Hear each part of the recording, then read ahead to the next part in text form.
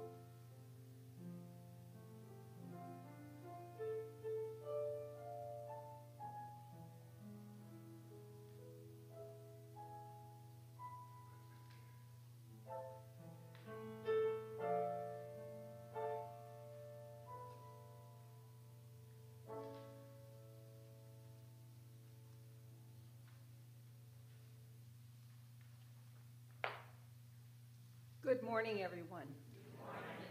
Would you please join me in our call to worship inside your front cover of your bulletin or on the screen? And today our scripture is Psalm 121. I lift up my eyes to the hills. From where does my help come?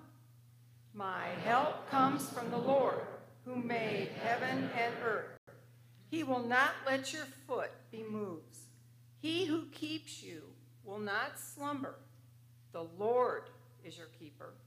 The Lord is your shade upon your right hand. The Lord will keep your going out and your coming in from this time forth and forevermore. And so we may be pilgrims in a barren land, but we have a God who guides us. Let's stand together and sing, "Guide thee, O thou great Jehovah."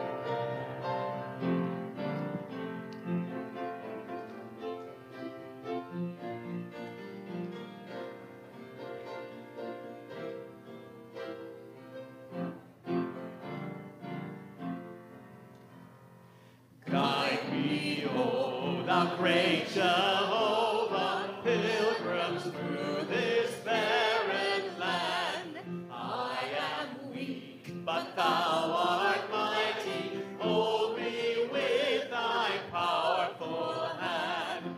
Bread of heaven, feed me till I want no more. Feed me till I want no more. Open now the crystal fountain, whence the healing stream doth flow. Let the fire and cloudy pillar lead me on my journey through. Strong deliver, be thou still my strength and shield. Be thou still my strength and shield.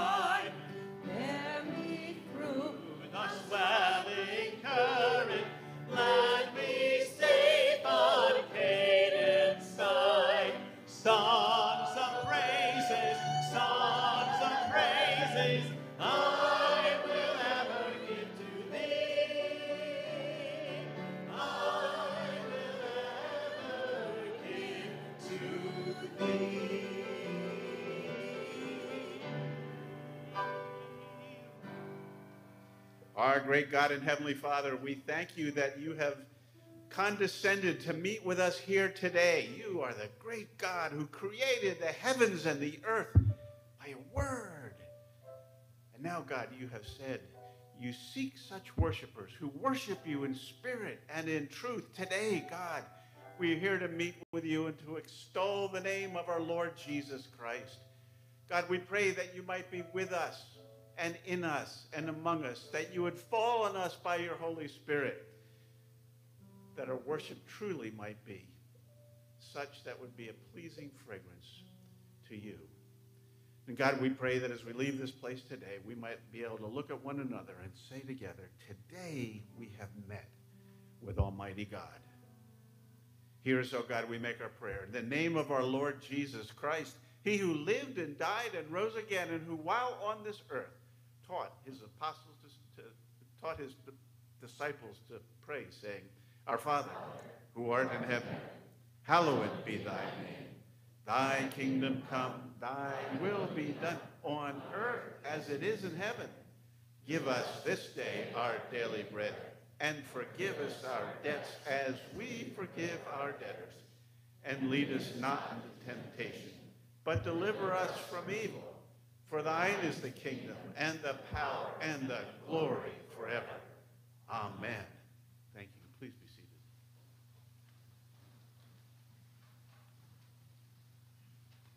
Moses said to the Lord, See, you say to me, bring up these people, but you have not let me know whom you will send with me. Yet you have said, I know him by name, and you have also found favor in my sight. Now therefore, if I have found favor in your sight, please show me now your ways, that I may know you in order to find favor in your sight. Consider too that this nation is your people.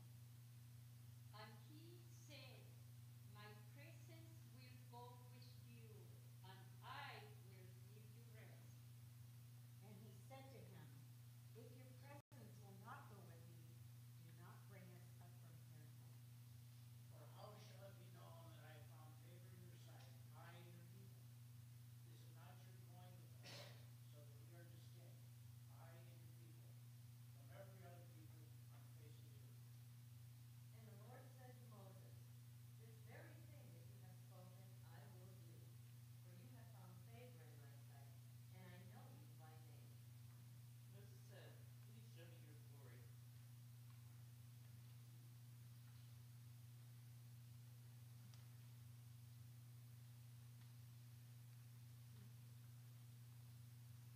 This is the reading of the Word of God, Isaiah 11, 1 through 10. There shall come forth a shoot from the stump of Jesse, and a branch from his roots shall bear fruit. And the Spirit of the Lord shall rest upon him, and the Spirit of wisdom and understanding, the Spirit of counsel and might, the Spirit of knowledge and the fear of the Lord. And his delight shall be in the fear of the Lord. He shall not judge by what his eyes see, or decide disputes by what his ears hear. But with righteousness he shall judge the poor, and decide with equity for the meek of the earth. And he shall strike the earth with the rod of his mouth, and with the breath of his lips he shall kill the wicked. Righteousness shall be the belt about his waist, and faithfulness the belt about his loins. The wolf shall dwell with the lamb, and the leopard shall lie down with the young goat, and the calf and the lion and the fattened calf together, and a little child shall lead them. The cow and the bear shall graze, their young shall lie down together, and the lion shall eat straw like an ox. The nursing child shall play over the hole of a cobra, and the weaned child shall put his hand on the adder's den. They shall not hurt or destroy in all my holy mountain, for the earth shall be full of the knowledge of the Lord as the waters cover the sea. In that day, the root of Jesse, who shall stand as a signal for the peoples, of him shall the nations inquire, and his resting place shall be glorified.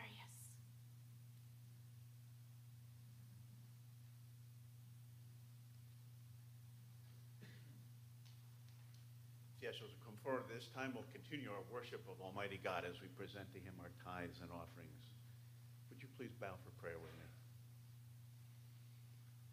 Our great God and Heavenly Father, we thank you for your generous nature, that it's your kindness that not only inspires us, but has brought us to repentance.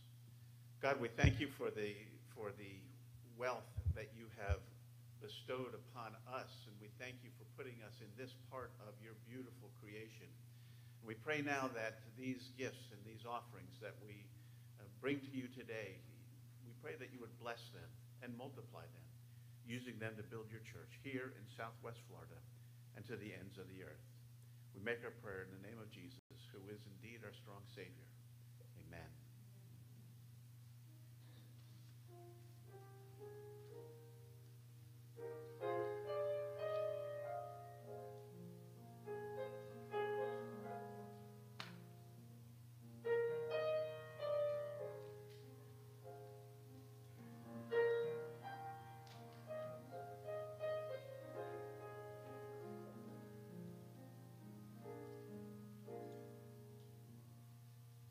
Almighty Father,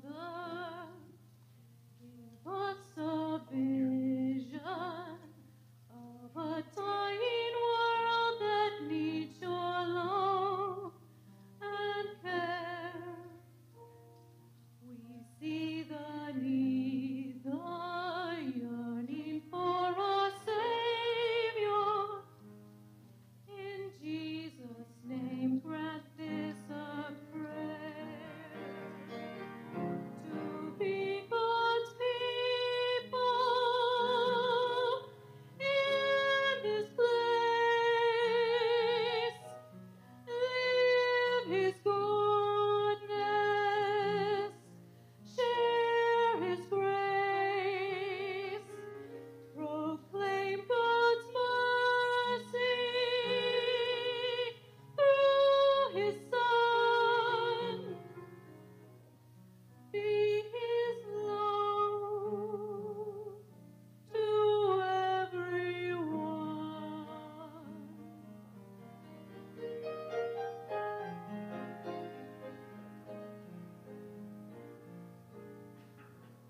And when we falter,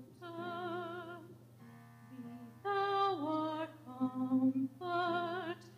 Guide us as your children, that our lives may be a beacon in this darkness that surrounds us, a light that others then may see.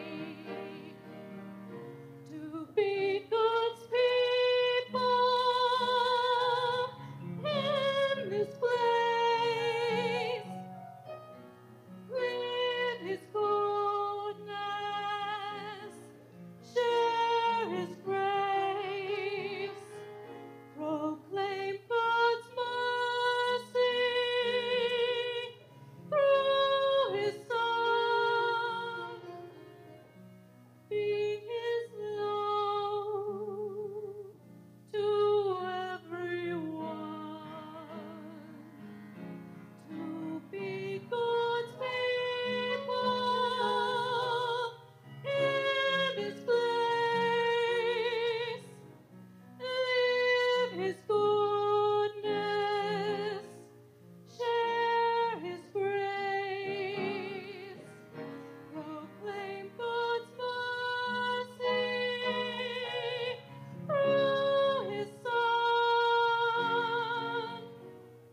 be his love to everyone.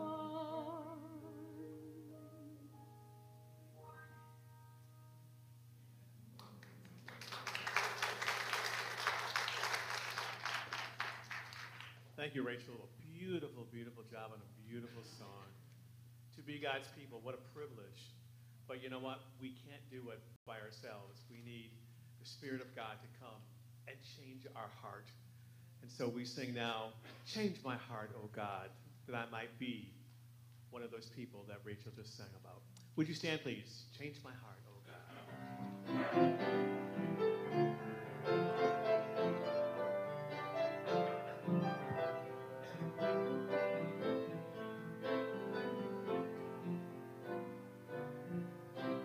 Change my heart, oh God, make it ever true. Change my heart, oh God, may I be like you.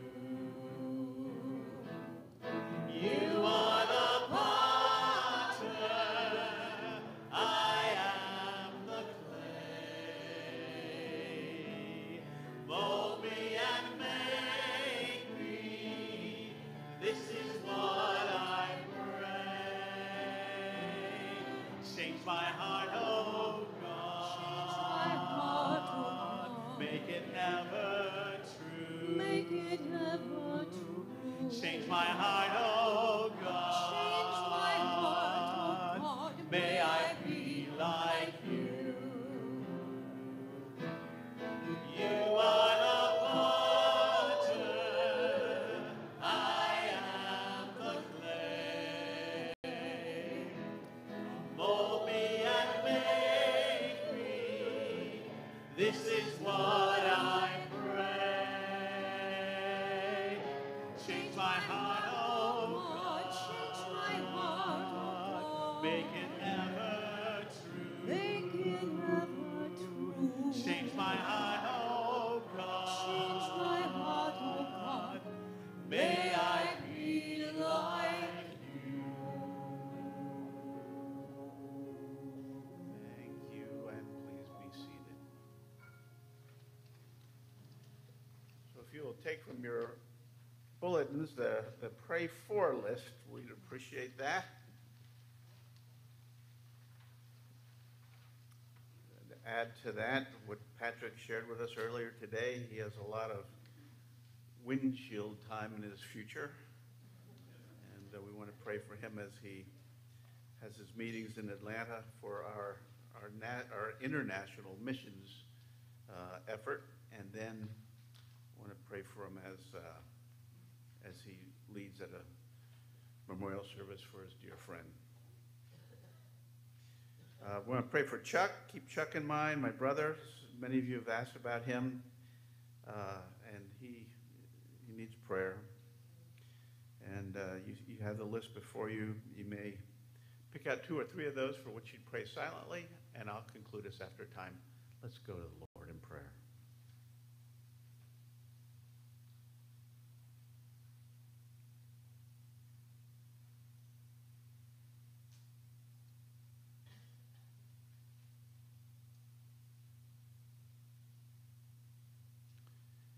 Our great God and Heavenly Father, we come into your presence in the quietness of this moment. Thanking you for the blessings that we've received from your hand. God, we have been guilty of seeking the blessing and not the blesser. And so today we would repent before you for that.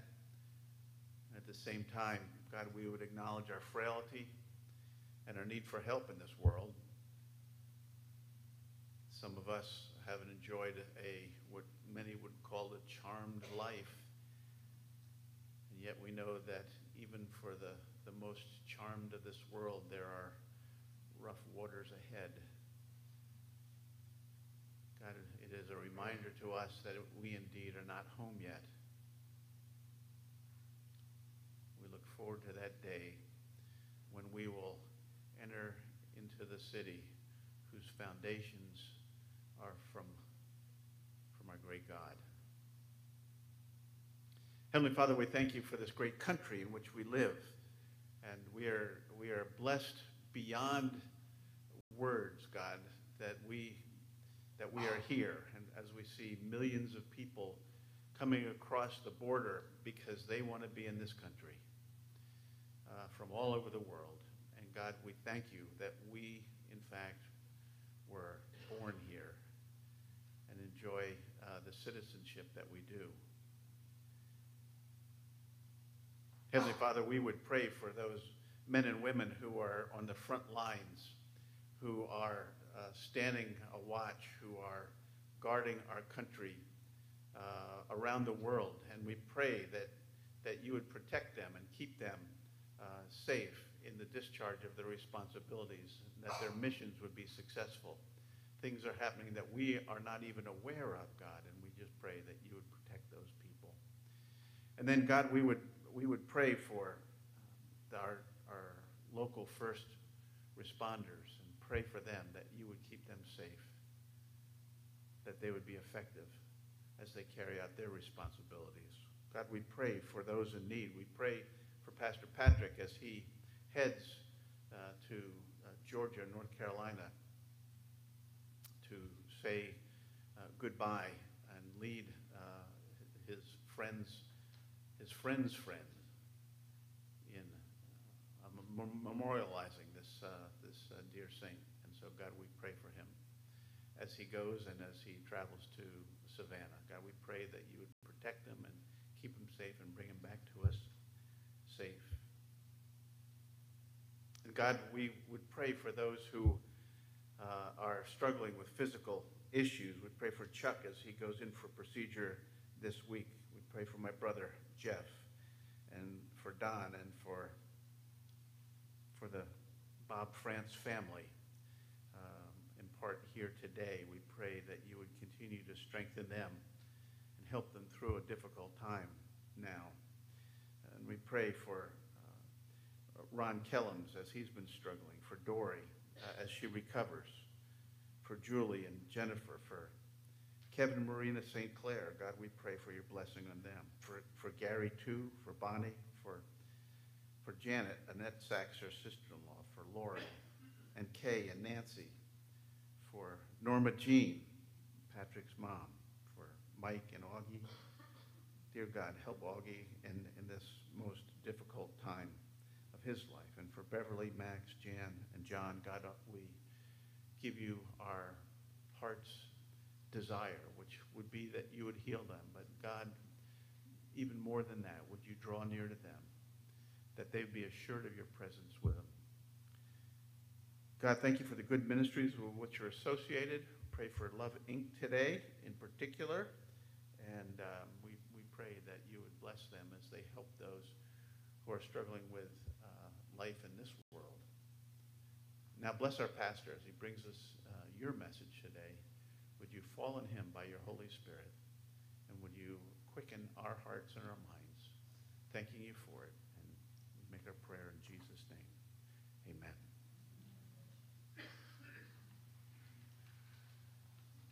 Thank you, Pastor.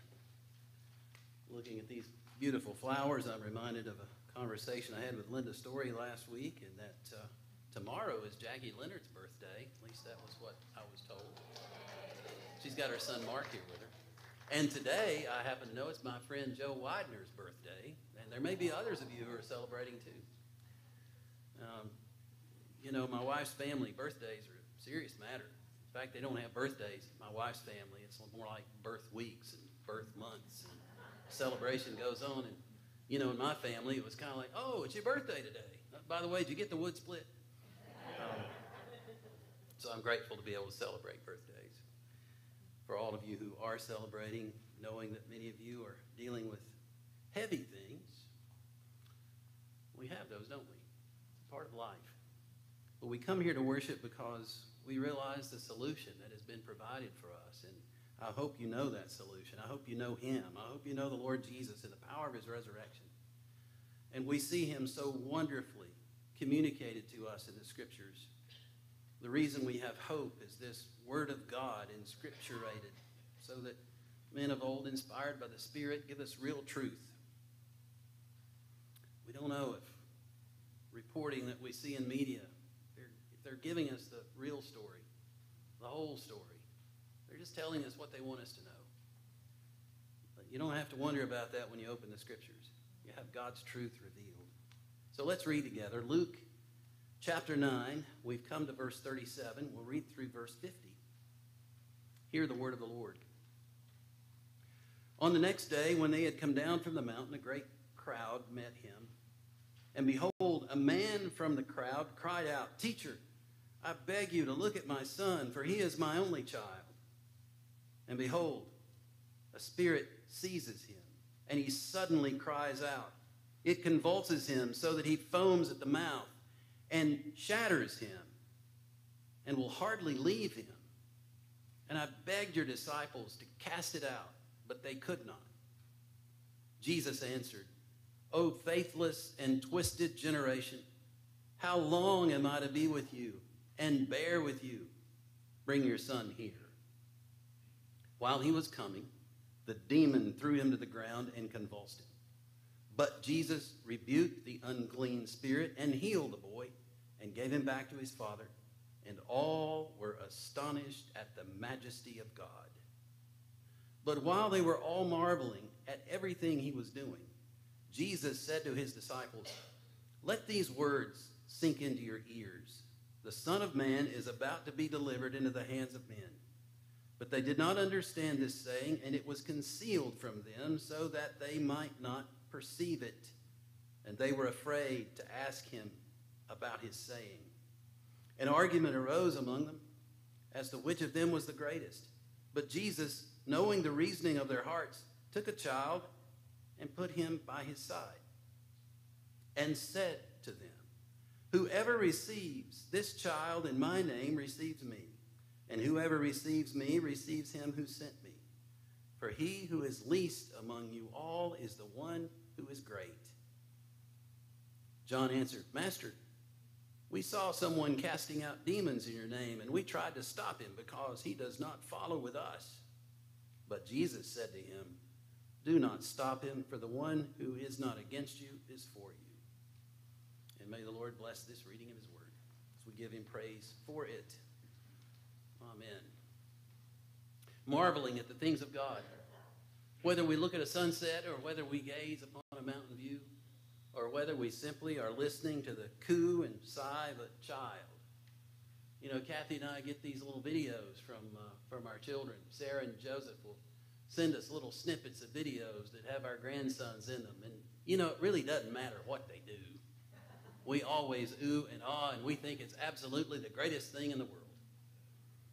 Whether it's little Ethan in his high chair with his peanut butter smeared all over his face, or whether it's Winchester and Sutton with their school group standing and singing before a congregation, and we can't even hear them sing, but we know they're just doing absolutely great, and it exceeds anything that Pavarotti could have ever dreamed of.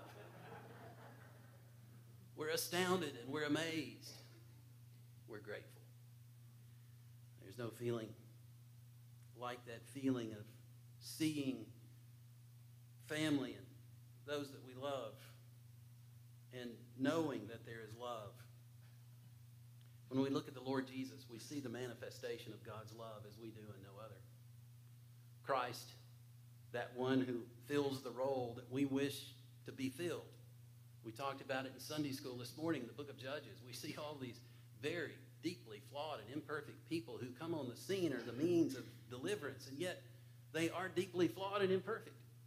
I talked about as a kid in Sunday school, you know, I wanted to be like Samson, all strong, tear the gates off of from the wall of the village and carry it over to a hilltop and just leave it there. You know, all of that great strength. But then you see Samson with all of his profound flaws. You wonder, oh, wait a minute, I'm not sure that I want to be like that. I don't want to be like that. And so we have this need within our hearts to see someone on the scene who will actually do something about the problems that we're facing. We have this world, we're living in it. We see all the evidence of God by virtue of the creation, and yet we see all that is wrong with the world as we watch the news or as we're by the bedside of a loved one who's dying with cancer. We see what's wrong with the world, and we wonder, is there anyone, is there anything that can fix this? And we come to the scriptures and we see that there is one. There is one by whose indestructible life we have hope. And so they've been on the Mount of Transfiguration. The disciples in those moments, as we saw a couple of weeks ago, at least the disciples that were with Jesus, saw him gloriously transfigured, and for just a moment, they saw the reality of the Son of God, who lived on earth for the most part with his true identity veiled in flesh, unable to see the glory of God that he is. But in just a moment, they saw him. And in that flash of a moment, the reality. And yet, they come down from the mountain. Jesus returns to his normal appearance. And there's this immediate opposition. You know, no more than they had this tremendous experience than Satan demonstrates his opposition to the things of God by Jesus being confronted by this poor young child who manifests all the symptoms of an epileptic seizure. But as we read the scriptures, we realize that in this case, it's caused by a demon. That is not to suggest that all such seizures are demonic in nature. We know that that's a physical manifestation of the fall, of our being in a sinful world as well. But in this case, it was demonic in nature. So having come down from the mountain, and think about the message that can be derived from this portion of Scripture, because we've all been on the mountaintop. We've all been up where things are going well, and we feel the wind in our face. It's like when you eat a York peppermint patty. Well, I just dated myself, didn't I? And that exhilaration which comes from experiencing God's blessings, and on the mountaintop, the transfiguration happens. We see who Jesus really is. But then in this sinful world, we inevitably come down from the mountain and we find ourselves back in the valley, and we're confronted with the realities of life. And here is this poor child. Teacher, I beg you. Can you hear the desperation in his voice? We can't even hear his voice, but it leaps from the page. He's desperate for help. No one can get his son out of this predicament. Teacher, I beg you, look at my son. He's my only child. The thing that's made the passing of my friend so difficult came to light to me yesterday when talking to his parents on the phone. He is their only child. You hear it in the voice, even as you read the words on the page. This evil spirit seizes him. There's this inability to get away from this awful experience caused by this demonic spirit. He suddenly cries out. It convulses him. He foams at the mouth, and it shatters him. And it's shattering the heart of his father. And he's desperate. Who can help him? We can look for help in all kinds of places. We can seek it in all sorts of ways. But help only comes from the one who's able to provide help. Yes, we can call out and we can seek it all we want. But in the end, there's only one who can rescue us. I saw an article. I didn't read it because I wasn't all that interested or infatuated by it. But nevertheless, this very rich man, I took to be a billionaire, I saw that he's taking over 100 pills every day, vitamins, supplements, and other things, and he's exercising and working out. There's a picture of him. He looked all buff, you know. I pump you up. You know, he looked really something. But his intention of going to all of this extreme lengths is so that he can continue to live and not die. And I was looking at that, and I thought, buddy, I've got news for you. You may be just as healthy as you can be when you check out, but you're going. Because the Bible says it is appointed unto man once to die, and after that the judgment. Unless Jesus returns before it happens, he's going to leave here. He's going to die, and so are all of us. That's not the issue. It's going to happen. It's not a matter of if, it's when. But who's your help as you lift your eyes to the hills? Where does your help come from? If you look to the Lord, there is real help. There is real rescue. There is real deliverance. And so this man comes to the right person for help. You know, he'd look to his disciples. I begged your disciples desperately. He's looking for anybody. He wanted them to cast out this demon, but they could not. In the other gospel accounts, Jesus makes clear that this type can only come out by prayer. Apparently the disciples, as they had the experience of being able to wield something of the power of God in their recently being sent out and having cast out demons, they come up against something that they can't handle. Christ alone prevails against sin, its consequences, and all the forces of wickedness. Yes, we can get temporary help from a number of people. Our brother Chuck Whitmer is going to be going in for surgery on Tuesday, and we're praying that the procedure will be successful, that the restored blood will be restored to his heart. Oh, precious is the flow. And we're praying that that will be restored to him. Because the doctors have the skill and ability to be able to perform this procedure. But we know those skills are limited. Ultimately, all of us at some point are going to have an ailment that they can't remedy. No amount of medicine, no amount of surgery will be able to accomplish it. Christ alone prevails against all, even death. Oh, faithless and twisted generation, how long am I to be with you and bear with you? Bring your son here. You see, there's nothing lacking in the power of God, but often our faith is lacking because we have such a tendency to trust in ourselves. And so we see the answer. There is one who is able to help. There is one who is able to deliver. That even though we will ultimately succumb to something, when our faith is in the Lord Jesus, we will find ourselves in his presence because Christ has said, he who believes in me will never die. Death, our enemy, in Christ becomes our friend. For what is death but the means by which we are ushered from this life into his presence? Have you ever thought about it that way? We're just simply moving from the land of the dying to the land of the living. Jesus has done that for us. The reason the Son of God appeared was to destroy the works of the devil. This child, an object of Satan's scorn, is delivered because the Son of God has the power to deliver him, and he has the power to deliver you.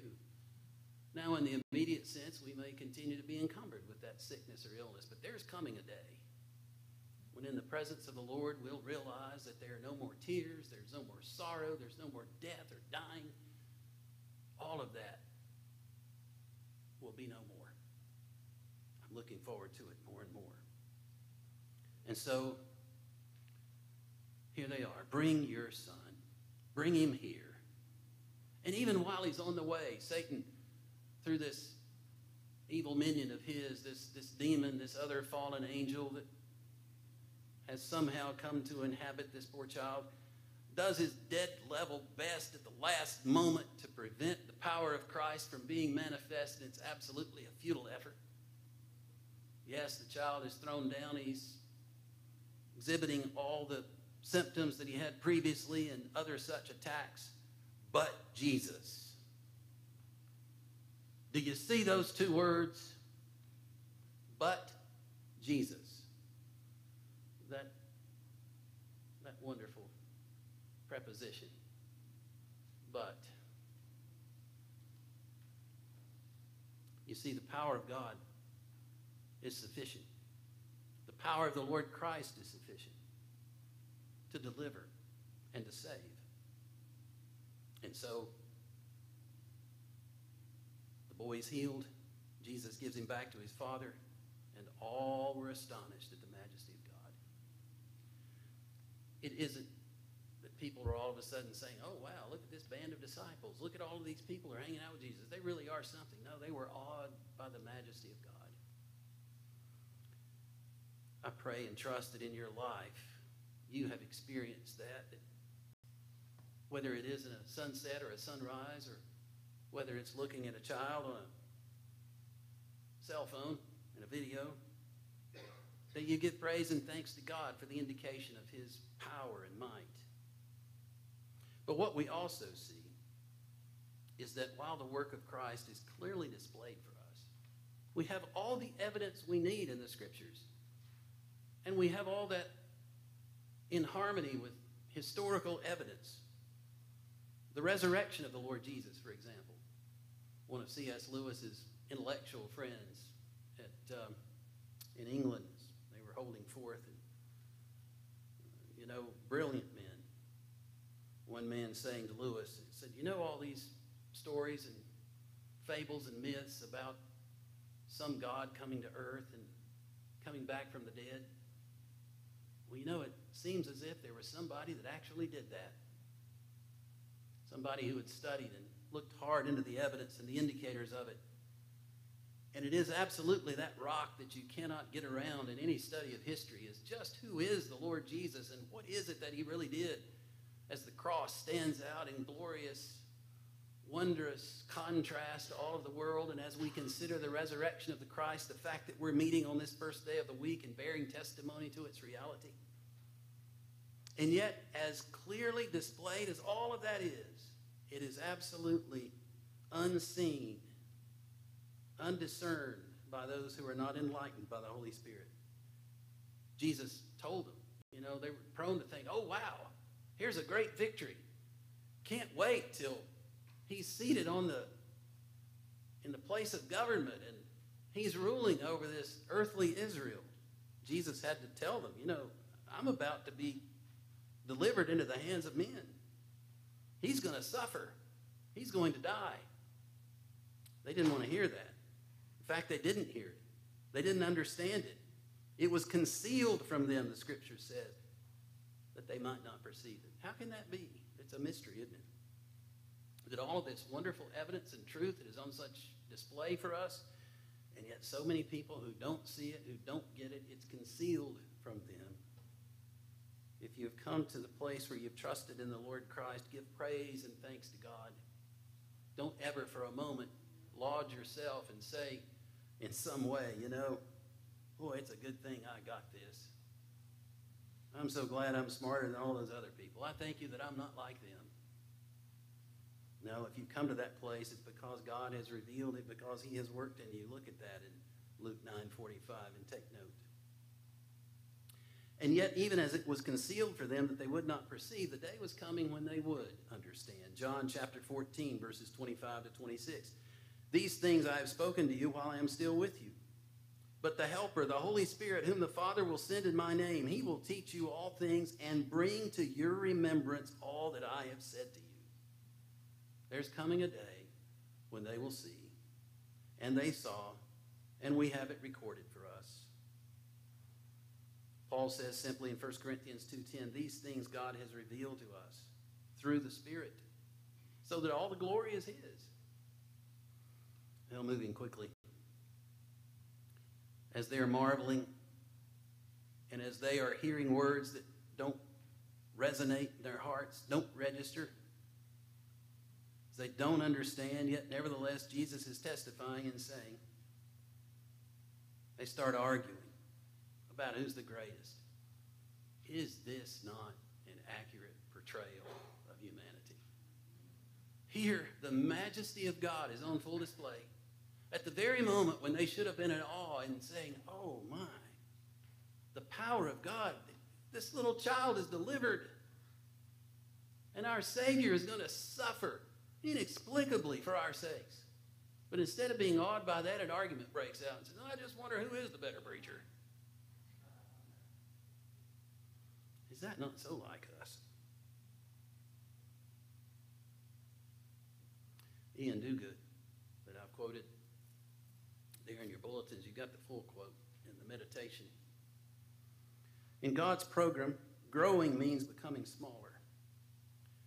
As Jesus put it, if anyone wants to be first, he must be the very last and the servant of all.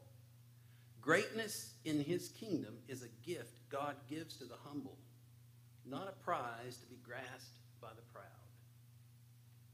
It's telling that in our generation, in our day, that pride is held up as a virtue. Got a whole month dedicated to pride. But lest we look and say, how could those people think that way? We have only to look to our own hearts and realize that that's our tendency too, to make much of ourselves and neglect the things of God. For he who is least among you all is the one who is great. Don't be talking about who is the greatest. The greatest one is the Lord Jesus. There's only one in that position.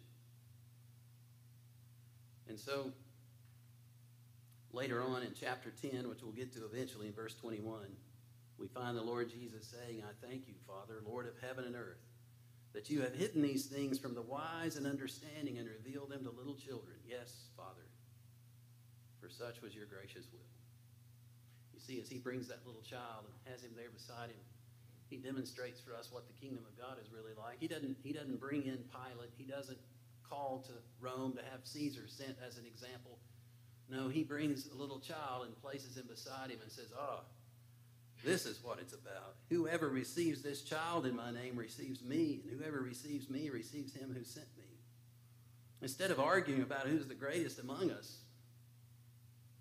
we should be giving praise and thanks to God that he's revealed this truth, not to great people, but to little children like us. Now, by the way, he commends to us childlikeness, not childishness. Do you get the distinction between those two things? I think sometimes in the church we have gotten them confused. And it seems as if childishness has become a virtue.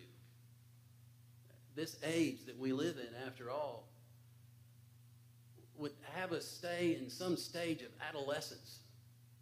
That's what's commended to us. People out there acting wild and crazy and yelling as if they have no self-control whatsoever, because they don't. Apart from God's Spirit, we don't. But it's as if we hold up immaturity as a virtue. God's not commending childishness to us, but childlikeness.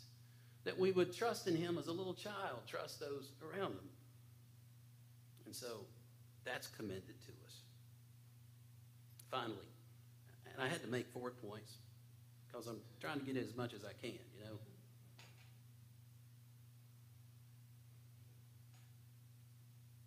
John answered, Master, we saw someone casting out demons in your name, and we tried to stop him. He wasn't one of us. He doesn't follow with us. And of course, Jesus uses that as a means of teaching a lesson too. Don't stop him, for the one who is not against you is for you. Now, this is elaborated on a little more in other places, but the idea is have a gracious attitude toward all others who serve the Lord. It doesn't mean that we would make them elders in our church or that they would even have a place in this pulpit, but nevertheless, we should be gracious toward all who serve the Lord, even if they're not among us. I'm grateful for the way in which that kind of cooperation has been extended to me through the years. I experienced it last night. Bruce's parents wanted me to do the service, asked me to do it together with their former pastor. So I called Eddie Dietz, got his name in my phone, and talked to him. And he said, I'm glad to serve with you, and just let me know what scripture you want to read, and I'll choose something else. And I said, no, sir. You choose the scripture. I'll choose something else. And we got in an argument about that over the phone. And I had to catch myself, and I thought, boy, I'm so thankful. Here's a man in another denomination who could easily say, you're not going to be preaching in one of your churches. This is one of ours. But there was none of that. And then the man who was currently the pastor called me late last night just to say, I want you to come. I want you to preach your friend's funeral. He didn't have to do that. And I want to extend that kind of gracious kindness toward others in our service to the Lord. Paul says in 1 Corinthians 1:10, I appeal to you, brothers, by the name of our Lord Jesus Christ, that all of you agree, and that there be no divisions among you, but that you be united in the same mind and the same judgment. Instead of arguing over who's the greatest, or me trying to get my way, how can we serve the Lord together in his way? And then finally, Philippians 1. First of all, in verse 15, some indeed preach Christ from envy and rivalry, but others from goodwill. Now, what's he saying there? Well, it's obvious, isn't it? People preach Christ for different reasons. They're different motivations. I'm ashamed to say that things haven't changed. We have people doing it today who are in it for the money. It offers a certain prestige or power or whatever it may be. Now, we can turn our guns around and start shooting at each other because of this tendency, or we can follow through with what Paul says in verse 18. What then? What about all of that? What's he concerned about? Only that in every way, whether in pretense or in truth, Christ is proclaimed, and in that I rejoice.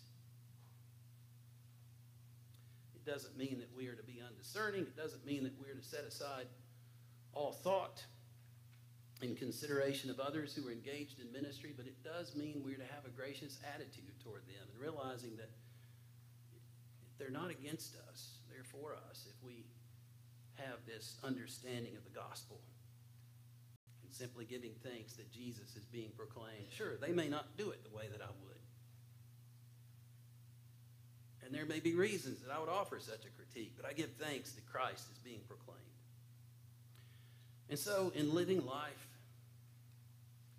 it's another reminder to us that whatever our circumstances may be, that whatever is wrong with us, all of that is an indication of the world that's gone terribly wrong. What more evidence do you need? What statistics could I possibly quote to you that indicate to us that the world is not going in the right direction? It's not just the government in Washington or in London or Moscow. It's not just those indicators. It's what's happening every day around us. There's a memory care center right over here across the road, and other places like that of those whose memory is leaving them. And we realize that all is not right with this world. What can possibly be the remedy? Medical science has not risen to the level of being able to deliver us from everything. Sure, they can put a splint or a cast on a broken bone. But who can deliver us from this awful manifestation of sin and depravity? I'm telling you, only Jesus. Even though it's not realized in full here, it will be. And every day, whether you're trying to balance your checkbook or whether you're trying to balance all those doctor appointments. You know, my dad said he never had to keep a calendar when he was working, but after he's retired now, and he's 91 years old, he said, you know, his calendar's more filled up than it's ever been with doctor appointments. They're always going to see somebody. And you're trying to balance all of that. How can I maintain my sanity? How can I keep taking care of this loved one that's not getting better? He's getting worse. She's getting worse. What can I possibly do? Remember the one who is the answer. And live out every day in faith, even though we cannot understand this world and its entanglements. Somebody posted this past week, you know, it was one of those little pictures of something that had been done in cross-stitch or needlepoint. I can't tell one from the other. I never did know the difference between knitting and crocheting. So I can't explain to you sewing any better than I could tell you how to make fudge right now. I just know that when something's good, I like it. And you see one of these things that's been carefully done, you know, needlepoint, cross-stitch, weaving, whatever it is. It looks wonderful, but then you turn it over and you see the back side, and you've got all these wads and skeins of yarn there, and the image is entirely imperceptible. That's what life looks like right now. It looks like a mess. I can't make any sense out of that whatsoever. But you know what? God has designed that because there is the front side. And we'll see it one day. Because Jesus never fails. He was on the scene in this moment to do what was necessary. And he is here now by the power of the Holy Spirit to redeem us and to save us, so that one day, as we see him in his beauty, we will see this world in all the mess that it has appeared to be. And suddenly, all will be beauty, because the great master has been at work to accomplish things that are far more wonderful than we can discern now. But it takes faith to believe that. And I trust and pray that by the power of God's Holy Spirit, your faith is firmly fixed in him. And that you are willing to say, as the hymn writer of old has declared, wherever he leads, I'll go. Let's pray. Our Father in heaven, we give you praise and thanks. As we all face hard days and hard moments, and we get news we don't want to hear, and we have to deal with life as it is rather than as we would like it to be. And Lord, our hearts are filled with disappointment and sadness and heaviness and the weight. Or maybe in the moment things are going well and there's joy and jubilation, but because we've lived life long enough, we know that sooner or later we're coming down off of that mountain and we're going to be in the valley. But even though we walk through the valley of the shadow of death, we will fear no evil. for thou art with us. Thy rod and thy staff, they comfort us. Thou preparest a table before me in the presence of mine enemies. Thou anointest my head with oil, and my cup runneth over. Surely goodness and mercy shall follow me all the days of my life, and I shall dwell in the house of the Lord forever. Thank you, Lord Jesus. We know that's only because of you. Amen. Let's stand together and sing. Wherever he leads, that's where I'm going.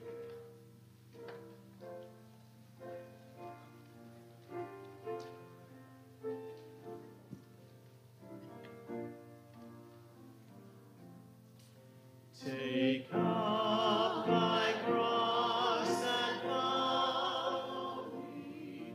I heard my Master say, I gave my life to ransom thee. Surrender your all today. Wherever he leads, I'll go.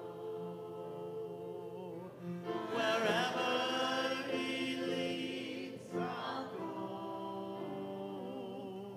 I'll follow my Christ, whose loves me so. Wherever he leads, I'll go.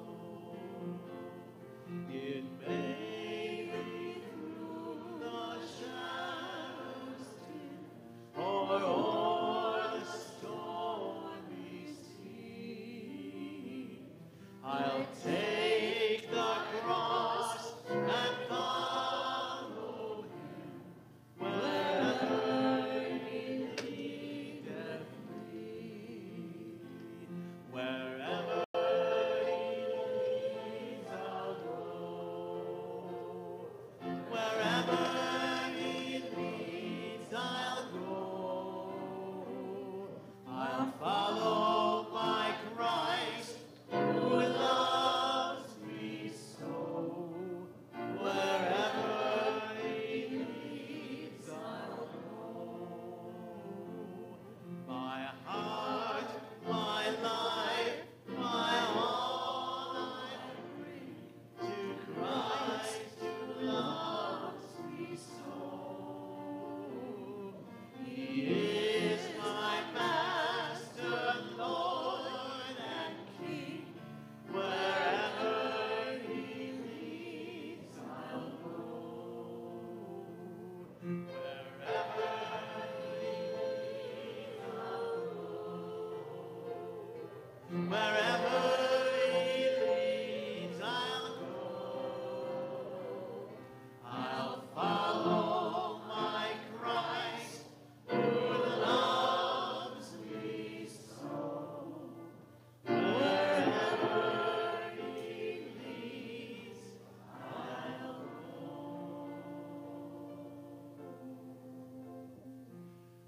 And wherever he leads, go.